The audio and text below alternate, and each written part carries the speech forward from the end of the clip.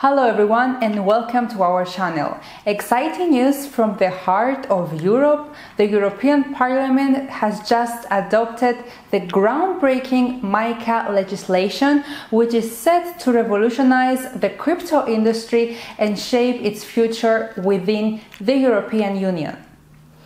On Thursday, the European Parliament successfully voted on two major legislations pertaining to crypto, the Markets in Crypto Assets or MiCA law and the Transfer of Funds regulation. MiCA, which provides the EU with a comprehensive crypto regulation framework, will now need approval from the European Council before becoming effective regulation. The Transfer of Funds regulation will require crypto operators to identify their customers as part of its anti-money laundering mandate. With MiCA, European policymakers aim to set standard regulations and also to establish harmonized rules for crypto assets at the European Union level, thereby providing legal certainty for the crypto industry and for investors, of course.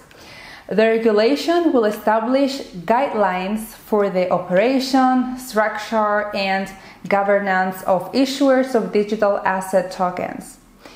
It will also offer rules on transparency and disclosure requirements for issuing and trading crypto.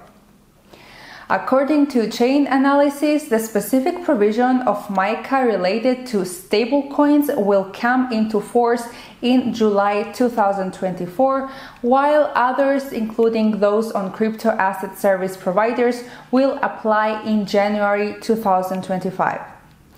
The regulation is perceived mostly with cautious optimism.